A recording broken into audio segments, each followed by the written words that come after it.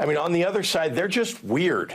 I mean, they really are. The things that they stand for. Donald Trump, of course, is afraid of windmills, and he talks about all kinds of crazy stuff. His running mate, as you probably have heard, is getting known for his obsession with couches. That was Illinois Governor JD Pritzker taking shots at Trump's running mate JD Vance, who was still getting ripped apart for a rumor that is not true that he had written about having sex with a couch in his famous book, Hillbilly Elegy. On Wednesday, the Associated Press released a fact-check on that claim titled, "No, JD Vance did not have sex with a couch." But do we really know? I mean, come on. Sexual anarchy? With a couch, with the cushions. Now, the AP has since deleted that fact-check. Reportedly, they could not find the claim in Vance's book. And in a separate report, The Cut also did not find the claim in the book. And the Twitter account also even admitted to making it up. That said, the internet has already taken hold of it. And guess what? We're not letting it go. For all we know, the lore for JD Vance means he has, had sex with a couch. And that's just the way that it is now. And it will never go away. Tighten up my meat. I like my meat tight. Especially between those couch cushions, says JD Vance. So, that said, this has even made it all the way to Fox News. Kennedy, it seems like the Republicans are getting a big JD Vance, should I say couch-sized wake-up call.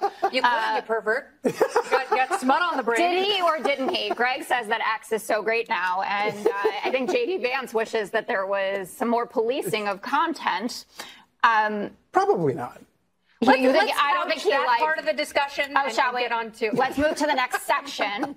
Is that a sectional joke? Okay, Kennedy, what do you think is going on right now? You love to see it.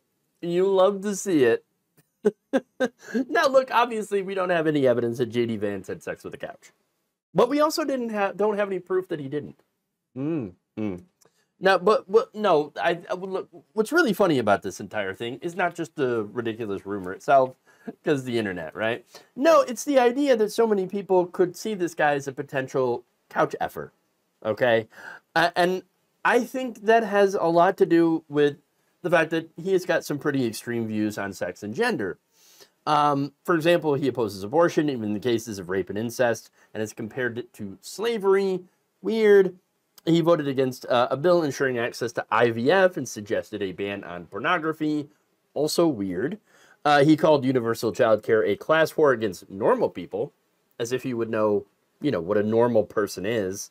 In fact, let me give you the quote on that. He said, "Normal Americans do not want to shunt their kids into crap daycare so they can enjoy more freedom in the paid labor force."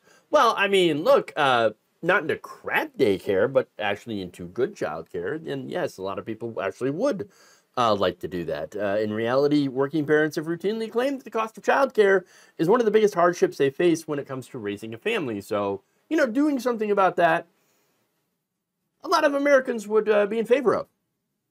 In fact, Judd Legum, writing for Popular Information, notes that in the United States, the cost of child care is a barrier to many couples starting a family. One recent study found that the average cost of child care is $1,984 per month, higher than the cost of a typical mortgage. That is if you're lucky enough to be able to afford a house in the first place, which a lot of people in this country can't. Okay, so it turns out that normal people like being able to afford childcare, especially now that it takes about 2 incomes to even survive in this country. But once again, what would this guy know, about normal people? Okay, apparently nothing. He also opposes codifying legislation codifying the right to same-sex marriage, and even suggested that people in violent marriages should, stay together for the kids. Oh, here's what he said on that.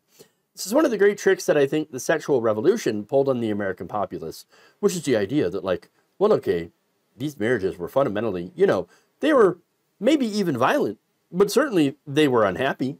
And so getting rid of them and making it easier for people to shift spouses, like they change their underwear, again, this is not a quote that normal people would say.